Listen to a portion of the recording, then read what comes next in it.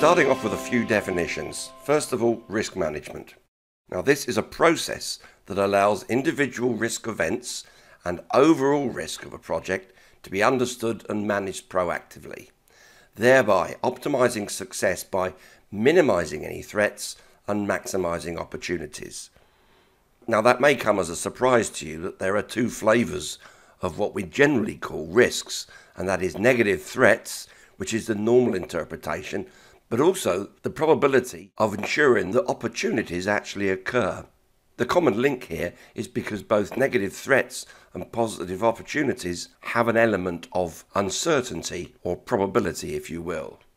So, risks are the exposure of stakeholders, to the project of course, to the consequences of variation in outcome. That sounds a rather generic description, doesn't it? Even though it's quite true. So here's another definition which is closer to the point. A risk is the potential of an action or event to impact on the achievement of the project objectives. So here's a high-level snapshot of what we need to do when carrying out risk management. You need to identify the risks in the first place, then assess them, and then manage and control them. So the second step of assessing includes something called risk analysis.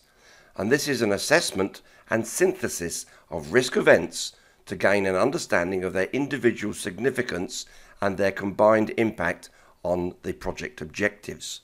So this ties in nicely with this second definition up here. By identifying both negative threats and positive opportunities and their impact on the objectives of the project. So let me show you both sides of this risk coin, starting with a threat, the definition that you're probably most familiar with when the use of the word risk is used in common language, if you will. So this is a risk event that has a negative impact, such as swimming in uncharted waters, for example. The other side of the coin is an opportunity, and this is a risk event that has a positive impact. So as viewed by this hungry shark here, you could be seen as food. It's certainly a threat to you, but the shark would see it as an opportunity, no doubt about that. Don't worry, I shall go into much more detail about threats and opportunities throughout this module. There's also something called the Risk Management Plan, which is really a strategy document, because it states how you will define risks in the first place, monitor them, and then go on to control them throughout the project. It also defines how you will manage risks. However, be clear, it does not define the responses to individual risks. You'll learn how those are captured on the risk log. Just think about it for a moment. If each project is unique and the environment of each project will differ, then it would make absolute sense, based on the various attributes of a project, to sit down and say, in this particular case, what is the best way to actually define, monitor and control risks. So the risk management plan defines how the risk management processes will be implemented in this particular project, how they will be monitored and how they will be controlled throughout the whole life of the project.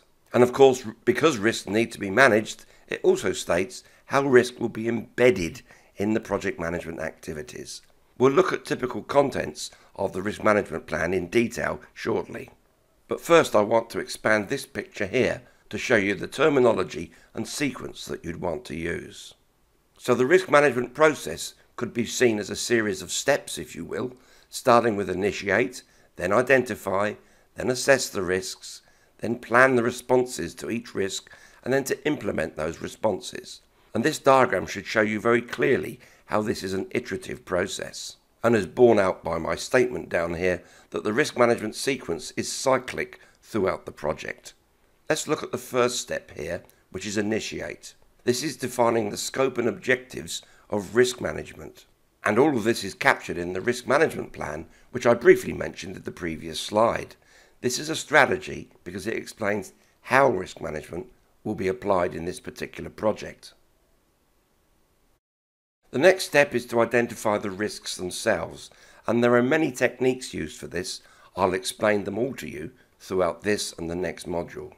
The most important item here is to set up a risk register, because it's on the risk register that the details of each unique risk will be captured, including the probability of each risk happening, what each risk's impact will be, and what responses will be used for each risk.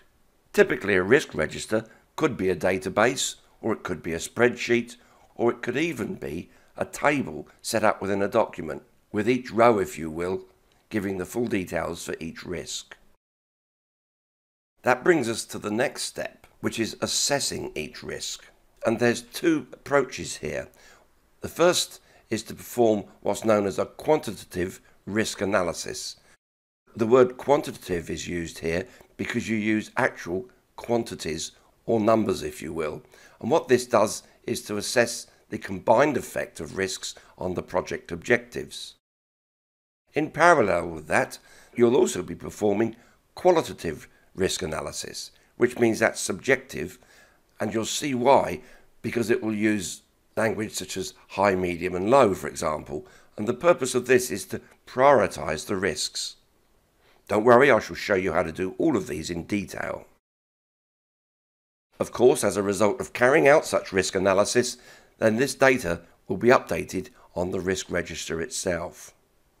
So already you should be seeing that the risk management plan is a strategy, but it's the risk register that contains the details of each risk and will be used as the central tool by, for example, the project manager in managing, monitoring and controlling all of the risks within a project.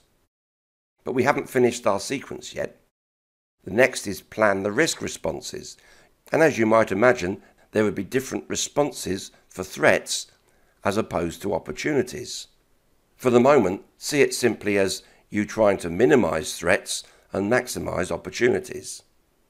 Once again, such responses are added to the risk register, which brings us to the final step here, which is implement and control risks. This will be carried out during the implementation phase, for example.